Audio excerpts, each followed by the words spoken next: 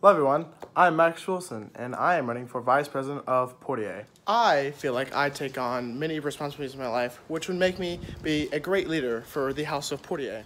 As for the people who don't know, I actually live in Gulf Shores, which means I wake up at like 6 a.m. every morning, and that is very early for me, and I drive to school 45 minutes every morning. One of my many strengths is that I am able to manage my time very well. For example, I play 2 sports, and the first sport I play is golf.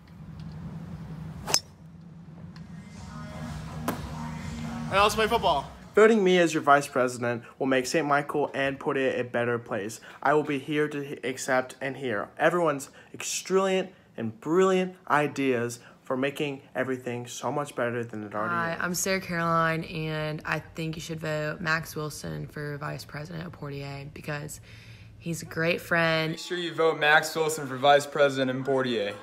He said so. Max for VP.